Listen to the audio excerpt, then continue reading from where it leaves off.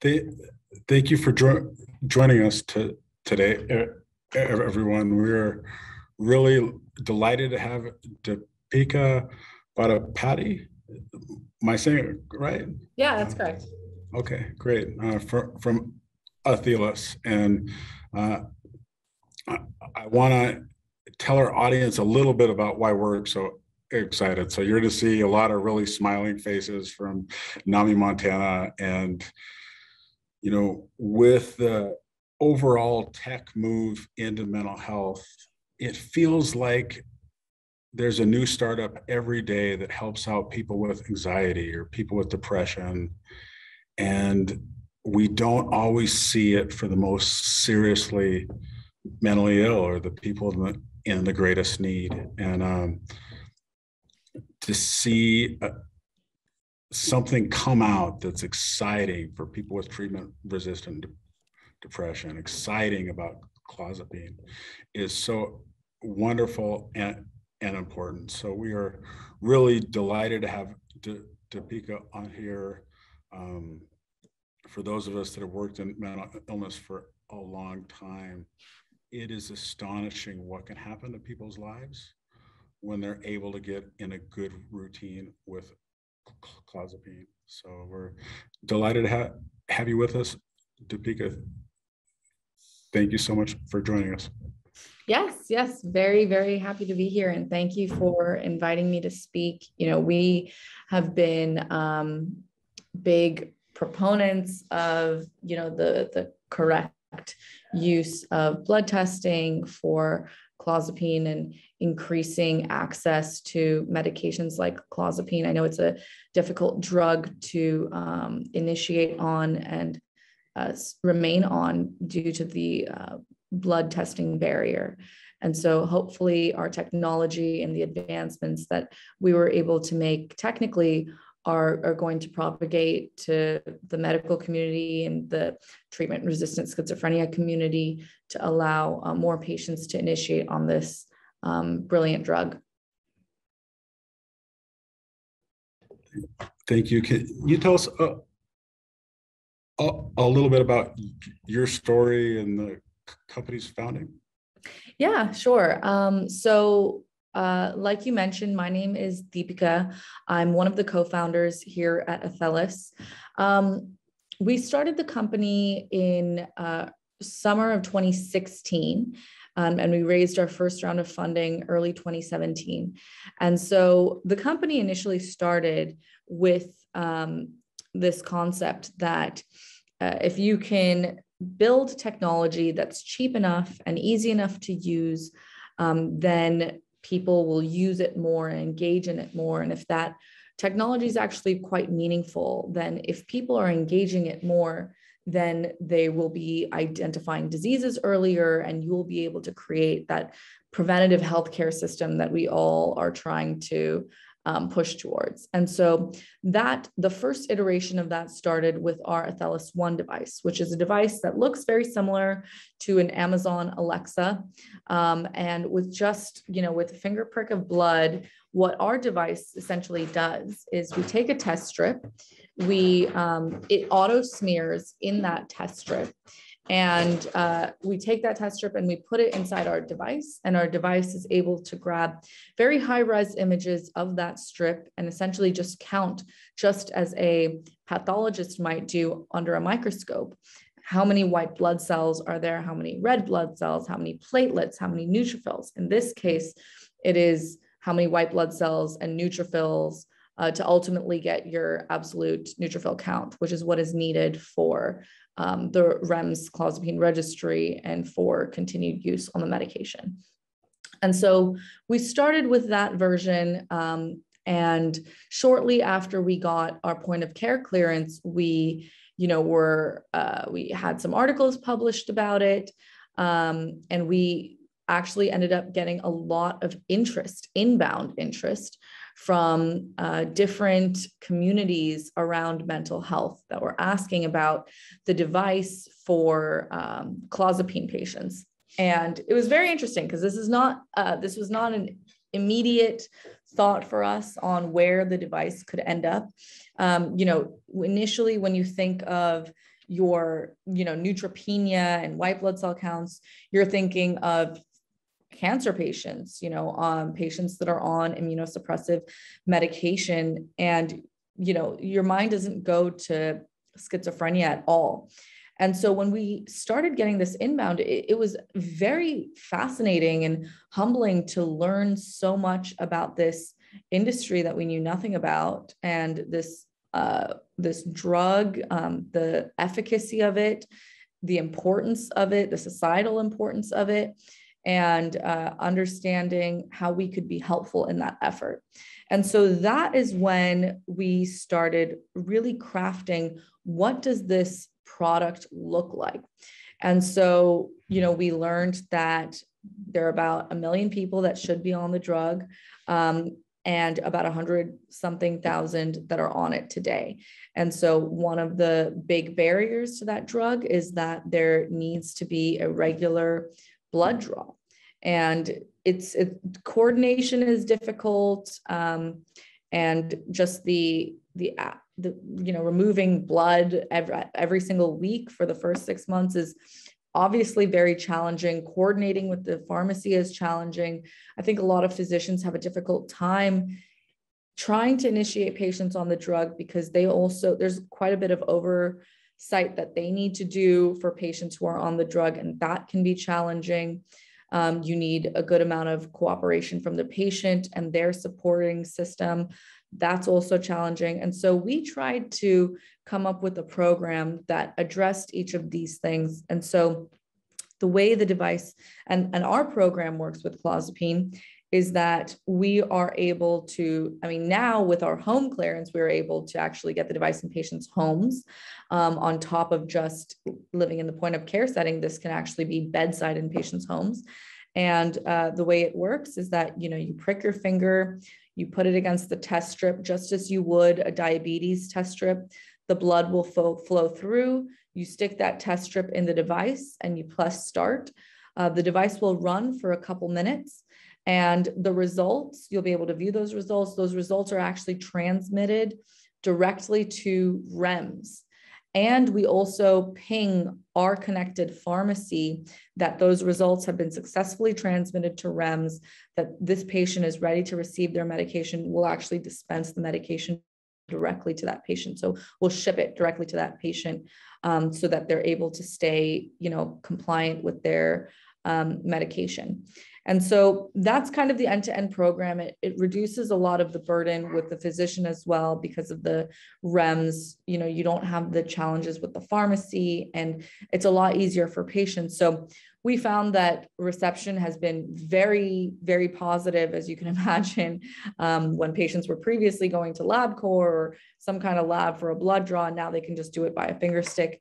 It's been life-changing for a lot of patients, and we're thrilled to be serving the community and kind of double downing on that effort with the new home clearance. It's wonderful. Thank you. And Dr. Riza Husseini Gomi from Frontier Psychiatry has joined us.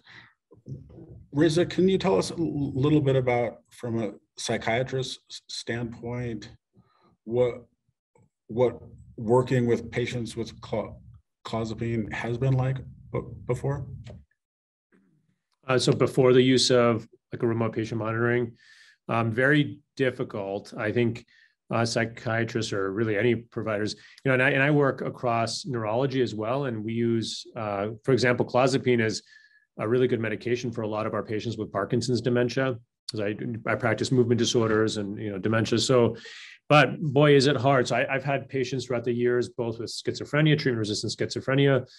If it was, there's certain side effects to take in mind with clozapine, but really the biggest limiting factor is the registry and the need for the neutrophil counts. I mean, that's by far, and I think any provider would agree with that.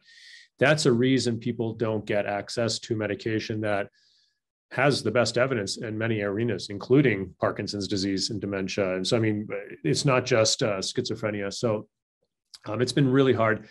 I had patients on before using Athelas, and we're still in the midst of rolling out Athelas. So background there is across Frontier, we did a pilot, went really well. with, I think, like about 50 patients. And now we're rolling out to a couple thousand patients. So we're expanding the program quite a bit. And so we're not just doing, we're not just interested in clozapine and neutrophil combo, we're really supporting the practice with, blood pressure, heart rate, there's glucose, others. So it's really nice. We have these options. So patients on any antipsychotic long-term, we're able to track, their metabolic risk factors.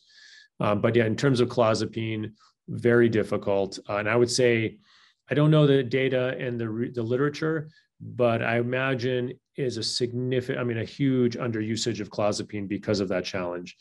So it could reach a lot more people. And I mean, of the people that could benefit from clozapine, I bet less than 5% get it, is what I would bet without knowing the literature. Thank you so much, Reza. I guess, Deepika, can you talk a little bit about what it has been like to roll out to these different states? And, was there one area of the country that maybe got you going a little bit, because you haven't been doing this for that long? What does it look like? Yeah, that's a great question. We're based in California. We're based in Northern California. One of the places that has adopted technology quickly and with open arms was the San Diego area. I would say there's a lot of fantastic psychiatrists there, like Dr. Jonathan Meyer, who writes on clozapine and appropriate usage of it and how to initiate patients on it. He has a handbook that he's been so thoughtful to include us in. He has been a fantastic proponent in that area. And because of him and many other folks just like him, we were able to get into a lot of both private practices, residential facilities, locked facilities. So that's been great. And then the California State Hospital System uses our device for, across all the state hospitals. And that's also been really great because that's kind of all through California. And so once that happened, particularly during COVID, there was so much legitimacy that was lent to us. And that's really when a lot of folks started, saying, oh, like this is interesting and this could be helpful for patients. And patients were reaching out independently and taking it up to their physicians. And so, the whole thing was kind of like a cycle. But I would say that San Diego, we definitely have a stronghold there, and a lot of fantastic doctors at, Sharp, like Dr. Brian Miller, and some other folks that have just been great, good sounding boards. Initially when we started the program, the device didn't connect to REMS. It was just something that it was just a finger prick, and then you get your results. But I think as a tech company, it's really important for us to listen to what physicians have to say and listen to what patients have to say, because this is something that's entirely new to us. And we just want to build really for you guys. And so when we were listening to that feedback, and we're so fortunate to have customers that know exactly what they want and what that dream state could be.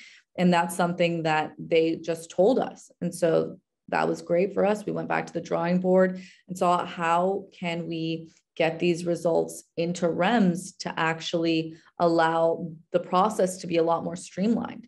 Because, these doctors were telling us that they would get frantic calls from the pharmacy from patients who are waiting there for their fill. And then the pharmacist comes out and says, oh, we don't have your results. Your results are not in REMS.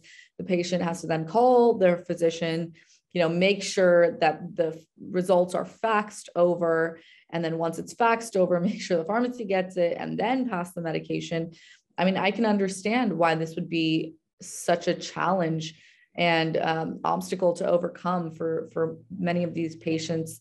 And so it was something that we had built in every iteration of the product, right? Like we have a portal that all of these results can appear in. There is, ways that you can stack rank those results. You can see which patients have fallen off of the program if you're a physician. And so it ultimately just provides more visibility for them on who's remaining compliant with their meds, who's not. and also simultaneously making it easier for the patient to actually test and receive their meds with the fingerstick device plus the shipment of their meds through our pharmacy. That's really great. I guess one of the questions that I have is working with different machine learning researchers and folks is how did you get started with this? It seems like there always has to be some starting case that begins you on the path where you can kind of bring in some data and begin to learn, because I know like there's always the concerns about, you know, is this some fake technology? But at least when I heard your co-founder talk, it did sound like it was pretty incremental and brought along. Can you talk about that a little bit? Yeah, you know, initially we had never set out to start a company that did exactly what we were doing. It was just kind of curiosity, and following our curiosity that led us to the point of saying, oh, like this could be interesting. Like maybe let's raise a little capital and see if people want this and if it's useful to some folks. And so initially, like I mentioned, we were very oncology focused. You know, we thought we needed to get into a lot of these community oncology settings to get patients using the technology. But there was a lot of interest, inbound interest from people who were the support systems for folks that are taking clozapine, or doctors who just cared so much and just had been trying to get people on clozapine for years. And they were like, this would be so helpful.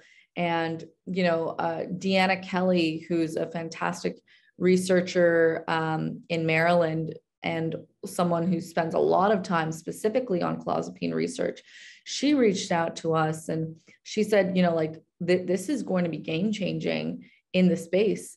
You should really consider pivoting and learning about this population. And then we also had a lot of pharmacies reach out to us, not just from the US, but from Canada and from all kinds of places. And so that was very interesting because it felt like it was this one thing that everyone was aligned on, like psychiatrists, state hospitals, patients, caregivers. It was like, and that in healthcare, it's kind of rare to find that. And so what we wanted to do is we just wanted to, even if it was a small group of people, we wanted to build something that they just loved, that they couldn't get enough of, and that they really wanted to continue sticking with. And that meant it needed to be really easy, you know, really easy, because this could be used in any kind of point of care setting.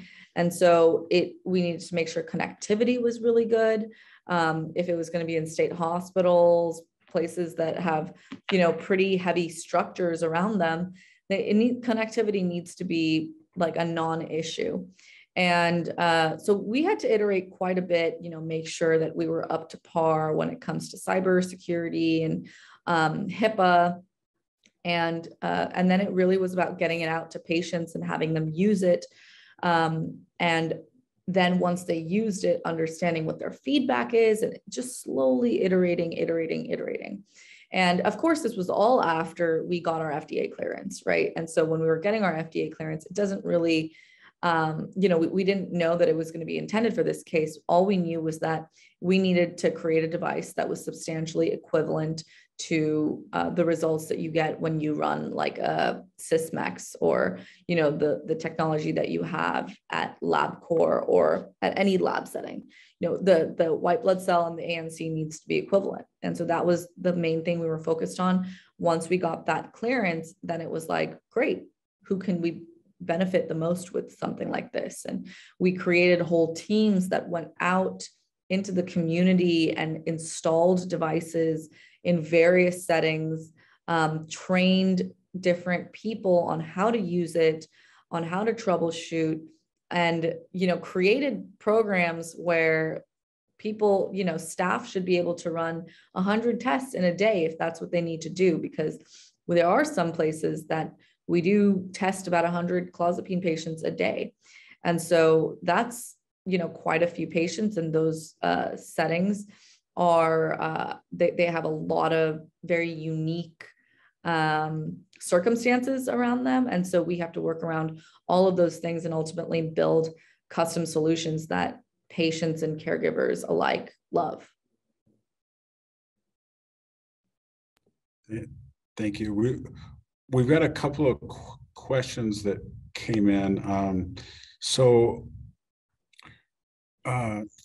Thank you. There was a question about dual diagnoses, schizophrenia and drug use, particular meth. And then they asked if it's better than Abilify. And I will just say, we can't prescribe on this. This is something that people really, you have to work with your doctor, and especially for clozapine, you're not wandering into a clozapine prescription. This is working very closely with your psychiatrist. I think that the main thing is you can have conversations with your psychiatrist about home health monitoring and about some of these options.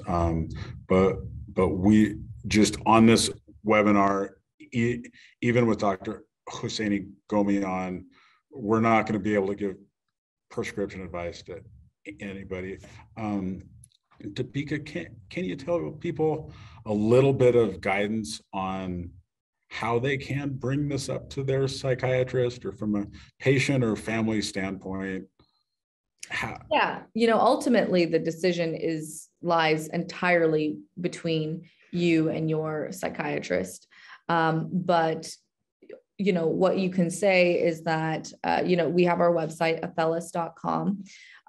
If you look up Athelas and Clozaril, there are, we have papers that have been published that show how we are helpful in that space. But ultimately, what you would want to chat with your psych on is if you both, choose to go down the road of Clozaril, the way that our device works is, it's a device that can live either with you at home, or it can be in your doctor's office, and we'll work with your doctor on the appropriate program to get you on, with our pharmacy delivering the meds to you and all of that. But ultimately, it's meant to do finger stick and see monitoring that is compliant with REMS and sends those results directly to REMS. And so saves them quite a bit of work and hopefully streamlines the process for you. But you can show them our website.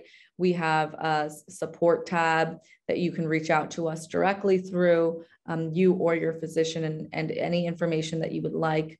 If you want us to provide you with some information that you can take to your physician, that's something that we do as well. So those are a couple different options. Excellent. Thank you. We've got two questions in from Jin Sorakim. With the new clozapine REMS program that started in November of 2021, has Athelas changed how they upload ANCs to the REMS program with the patient status form change? Yes. So there were some big changes that were made to REMS. And so, we're still uploading results. We were able to adapt to those changes, and we support thousands of clozapine patients today. And so there was really no choice but to continue, changing and figure out how we could work with the new REMS program, which we have now. So we still do that. Great. Yeah, I know for all of us that live in a regulated environment, it's always exciting to see what the next one coming down is and how you need to adjust everything in your world to comply with it. Yes. So, never know. Again, thank you for doing technology in healthcare. This is what we don't. So another great question from Jin Sorakim. Could you share how the California state hospitals were able to implement Athelas at a state facility? Yes. So with California state hospitals, actually, fairly straightforward. They reached out to us. They were interested. They have a pretty significant clausural population.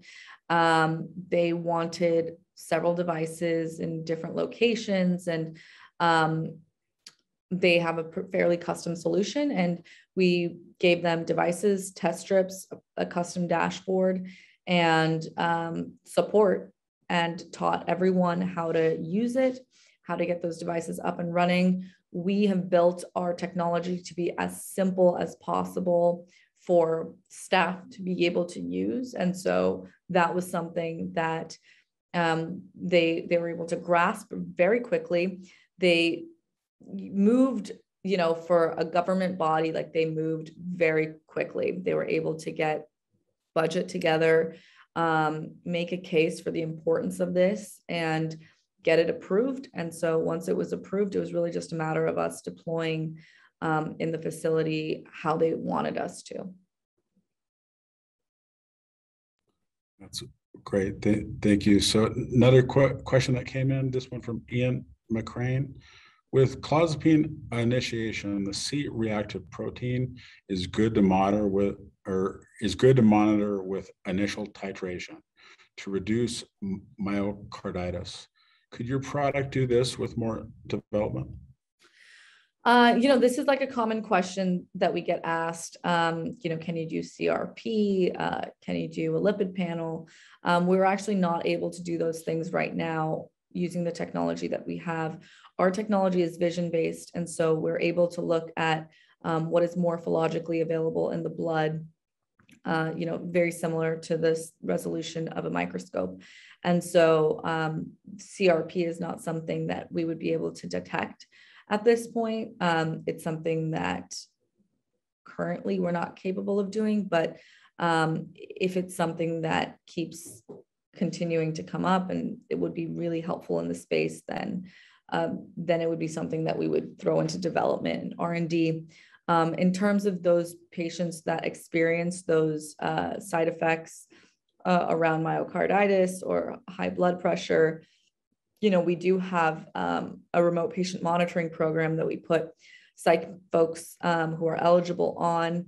And for those patients, we're able to monitor those side effects. I believe that's what Frontier is using and has piloted and is now rolling out, which is great. I'm glad they had a good experience. And so for those patients, we have other solutions. It's just not blood testing. Are you sure you don't want to, take over Theranos and start doing that? It's tempting, right? Like, who doesn't want to do that? I think that we all know how that went when there were big claims about easy at-home blood tests. Yeah, it's a lot harder than it sounds. Yes, yeah, absolutely. I think that the name of the game when it comes to blood testing is be scoped and be FDA cleared. Yeah. So, Dr. Gomi, can you describe a little bit about how Athelas popped up on your radar? And I mean, I think it says something a little bit about Frontier Psychiatry, which we're grateful to have in Montana, and kind of how this relationship developed.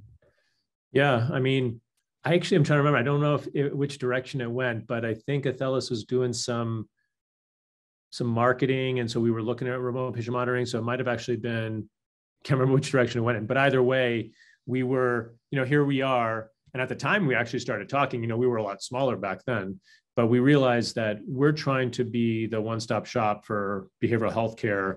And in order to do that, and we're fully remote. And so we knew that we couldn't just be seeing patients via a video platform and calling it a day. We really need to know how are our patients doing on other levels, such as, their neutrophil count or their blood pressure. And so that's where that came from.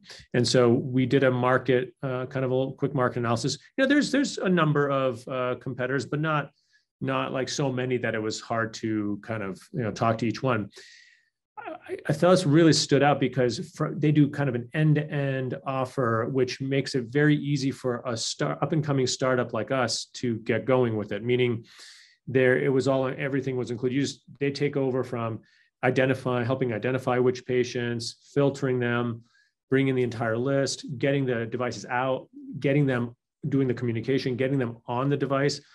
I can't tell you how, one of the most impressive things has been how easy it's been for that step, the patient's getting on the device. You can imagine we're taking care of the sickest people across, I mean, healthy as well, but I mean, the whole spectrum. We get discharges from the Montana State Hospital from Warm Springs. I mean, there's nobody we don't see. And by far the biggest population we work with is Medicaid. And so we're across all the prisons, we're in nursing homes, we're people, farmers and ranchers. So we're seeing everybody. There's nowhere in Montana we don't touch. So you can imagine someone getting a device in the mail who's not maybe as technologically literate, how difficult that can be. Athelas has been so much easier to use. You think it would be more complicated, but just getting someone on a video call to see us for the appointment is actually harder.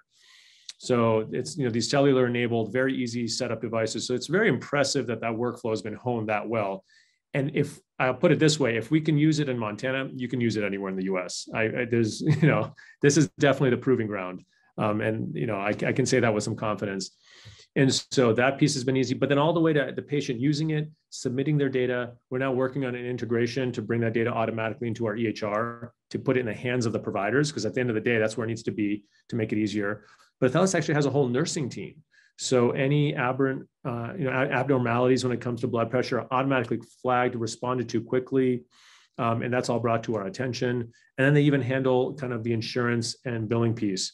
And we're proud that we've been able to set up a system where this costs members nothing beyond what their insurance pays.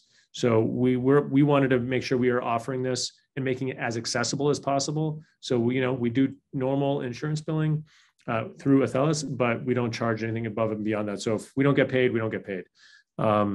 So that was what was so impressive is when you really think about it, this is where healthcare gets complicated from, okay, identified a patient, now actually getting them to use it, submitting it, providers seeing it, billing going, all that.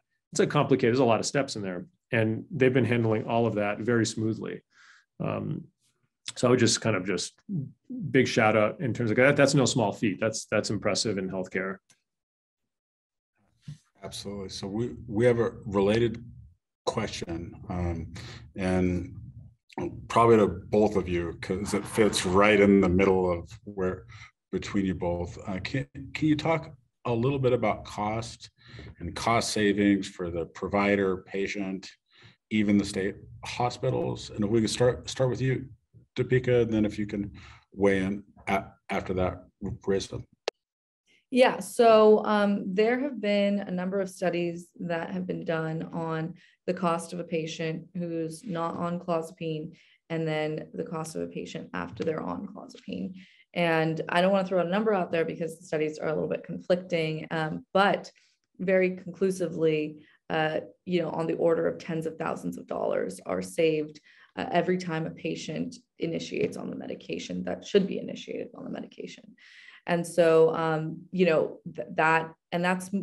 those costs are all through the spectrum. It's, from patients not decompensating from the other meds that they're on, hospitalizations, inpatient stays, doctor's visits, medication costs, and then even like societal costs. And so there's massive cost savings all the way up to something like $80,000 per patient per year for the cost of a patient who's, not on clozapine to them getting them on clozapine.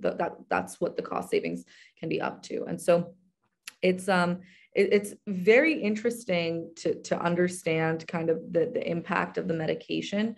We try to make this program accessible to anyone who needs to be on it. And any practice that wants to utilize it. And so with that, we have pretty specific cost models that we work when we work with different kinds of settings and community settings versus Medicaid centers versus county settings versus state hospitals and jails and all of that. So it's all very different, but ultimately, I think that when you have a patient that's able to initiate and stay on a medication in a more stable way, you inevitably end up with major cost savings, if not just in time as well.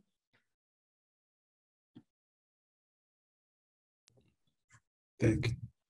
And I can share a little bit about our strategy here.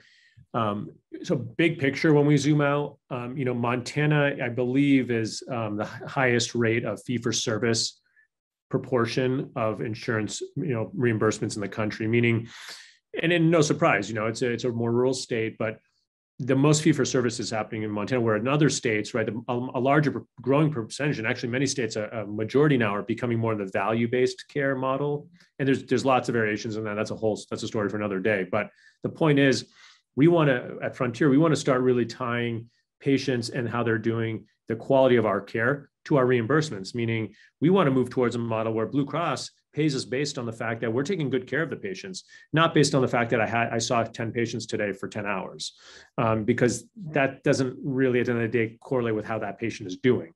And so Athelas remote patient monitoring is critical to that, because we need to know their blood pressure, all of that good stuff, in order to then prove our quality and actually achieve our quality. So if a patient's blood pressure or glucose is starting to trend upwards, well, if I'm waiting for them to go in, and in Montana, right, they might not see their doctor for a while, and if it's an annual visit, I'm going to jump on top of that. If I have them on a second generation antipsychotic and it's causing the metabolic risk factors I need to address, I want to know right away, and jump on that. I'm going to avoid diabetes developing, avoid a hospitalization for various reasons, downstream strokes. So you can imagine, it's hard to put a number on it, but you can imagine these earlier interventions lead to huge cost savings for the system. But more importantly, the patient does better. They're healthier and they do better long-term.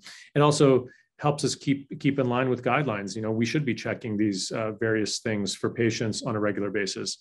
So that's the big picture we want to achieve. And it's going to help us move towards that mission by being able to track patients.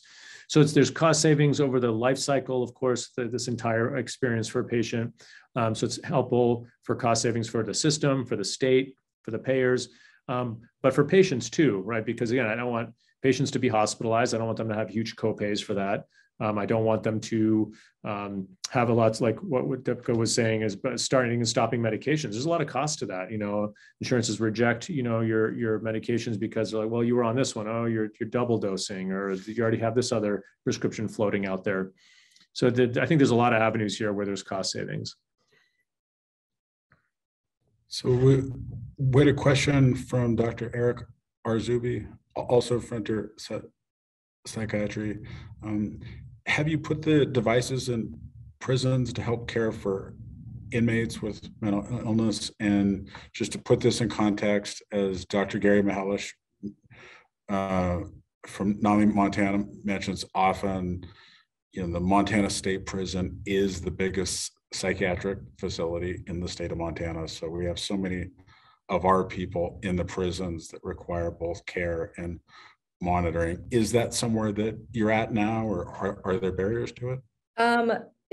The barriers that there's a lot of interest. I mean, we're in a lot of state hospitals and locked facilities right now. There are certain places where patients are there, but it's very transient. So they're only there for a short amount of time. We like to set our device up in places that patients are going to really be there longitudinally. But in terms of prison settings, I believe we do have a couple clients that are prisons, but it's used more intermittently, right? Like a patient comes in, they're there for like a few weeks, and then they actually move around, right? That they don't typically stay there for a long time.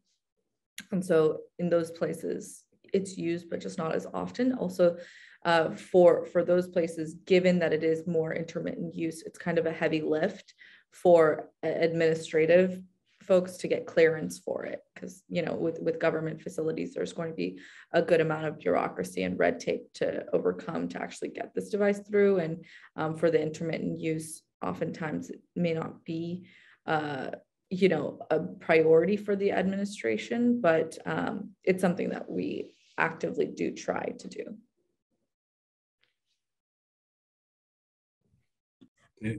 Thank you. I guess since we've got you, it'd be really interesting to hear from someone who's been in the weeds of developing a home healthcare monitoring company.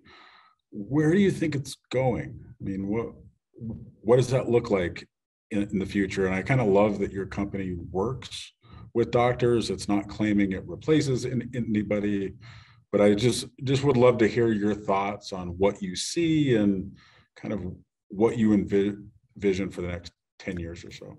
Yeah, it's interesting because psychiatry is a space that when we said initially that we work with a lot of psychiatrists, people were so perplexed initially by that. You're a blood testing company that works with psychiatrists.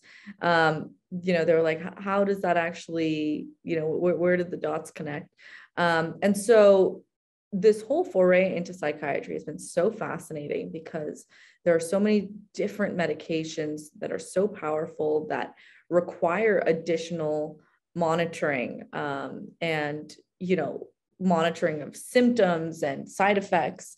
And so that was something that when we started learning about, was something that we were like, great, like this is something that we want to really develop tools to get embedded in a lot of these different psych practices. And we also built tools for psych practices. So some initial feedback that we got from physicians was, we don't know if patients are not taking their medication or if the medication is just not working. And so we built something called the Pill Track, which is a device that has, several docks for you to put your different medications, and using different lights, it will actually tell you whether or not you've taken your meds for that day and remind you to take your meds if you haven't. And we program it for every single patient specific to that patient. And so, the usage on that, satisfaction on that, NPS with that has been really have really exceeded expectations. And I think that has been really great for both provider and patient, because providers are just able to have additional clinical data points to understand, is this medication actually working, or why is the patient not taking the medication at all? Just for the end state of the well-being of the patient, those things are fairly important. So we started there, and then, we've now expanded to almost every specialty in healthcare. The way I see healthcare going is, we need to figure out what kind of sensors for each specialty passively are important for every single patient. Right? Like if for different patients, if we're able to do sentiment analysis and, understand if they are gaining weight over time, or if before they're on the verge of a break, psychotic break, if we're able to determine that based on different behavioral factors or physical factors, then we want to be able to alert the patient and provider ahead of time. So we're all about preventative healthcare and being smart about developing meaningful sensors, both hardware and software sensors, into patient homes, so that we can understand them better and, provide actionable insights to providers to give better care and more preventative care to their patients. And for chronically ill patients, it's really to provide what wraparound care really looks like, treating the patient as a whole. What we have found is that a lot of psych patients have a lot of physical problems as well, but they just have so much trust in their psychiatrist that they're who they're going to again and again, and so the psychiatrist, then it kind of falls on them to say, we need to treat you not as just a psych patient, but as like a whole patient. And how do we provide the tools to, allow providers to give that kind of care to their patients, because that's kind of going above and beyond, but something that seems to be necessary in today's era. So those are some of the things that we as a company are trying to work on. I think there's so much fascinating work that's being done in the space right now, with remote care and all of the efforts that are made around telehealth and, trying to provide therapy for patients, wherever they are.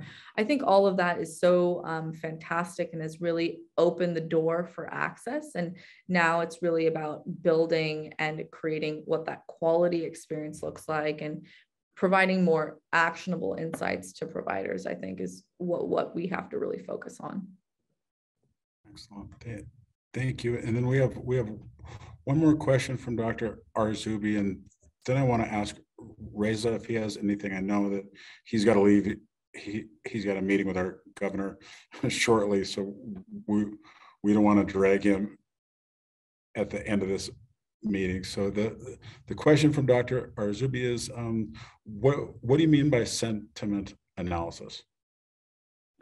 So there are a lot of really cool companies that exist that are trying to understand if there's certain patterns in the way that patients, when they're texting or when they are typing, the kinds of words that they're using, how erratic their texting is, just the patterns in which they are searching for different things, what they're looking up, all of that, it really is around a computer trying to understand what all of that means and seeing if there's anything actionable to provide from that. Is the patient, based on all of these different factors and how the patient is interacting with technology, is it possible that the patient's depression is worsening or, over time, and or if they're becoming more symptomatic over time, or if it sounds like they've maybe stopped taking their meds, different things like that. And so those are some of the efforts that are being kind of pushed forward by some of the other companies in the space. Great. Thank you. Reza, can you give us some of your parting thoughts or questions? Yeah. Yeah, thank you for having me, by the way, and putting this on.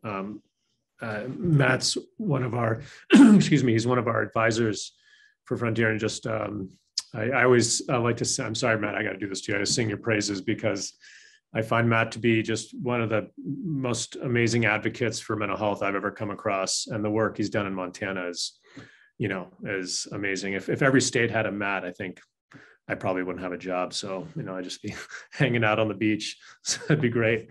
But in terms of parting thoughts, thanks everyone for joining to talk about this. I think the reality is, COVID really threw a little bit of gasoline on the fire when it came to adoption of technology for use in healthcare across the board.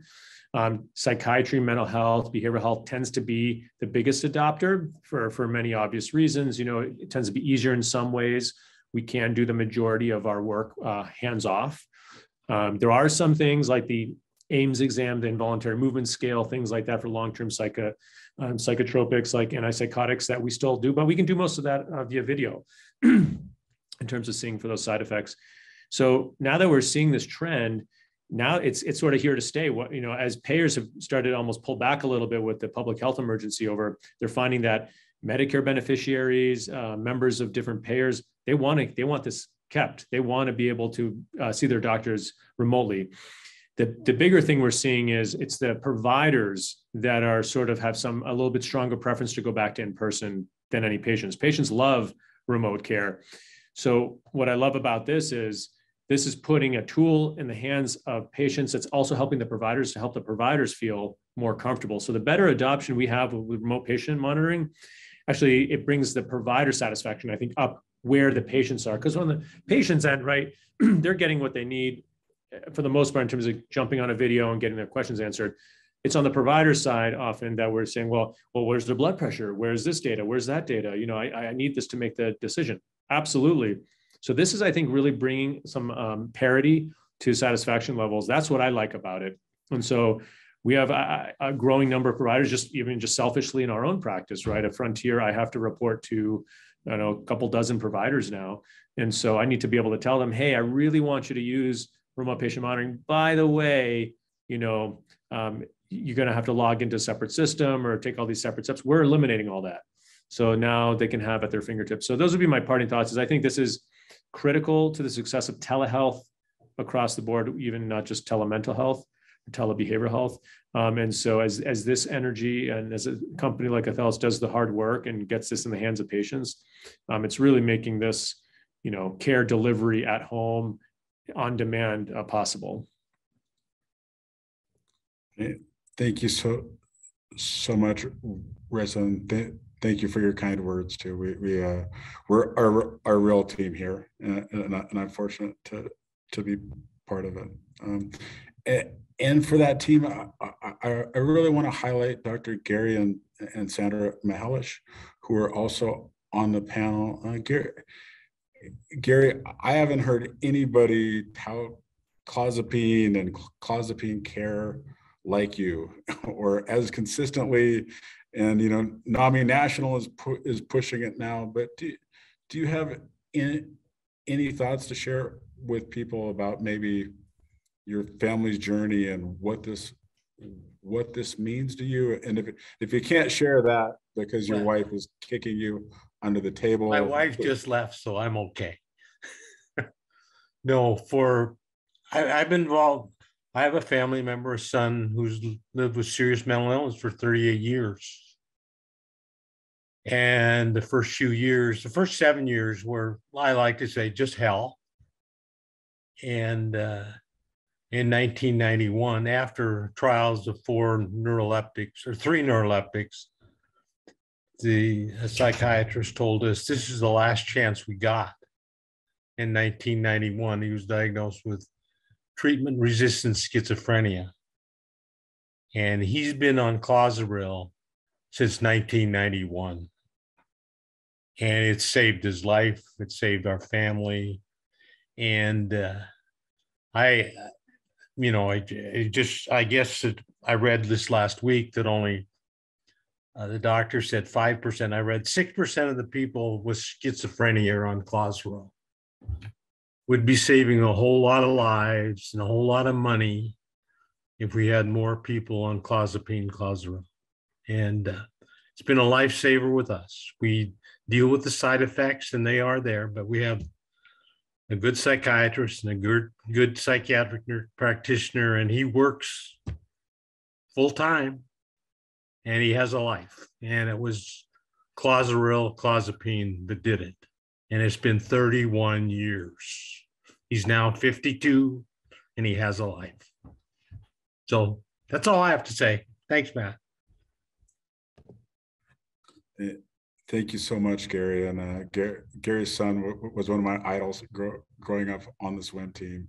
And to be able to see him come back to his life and engage with his life, I mean, that's what NAMI's all about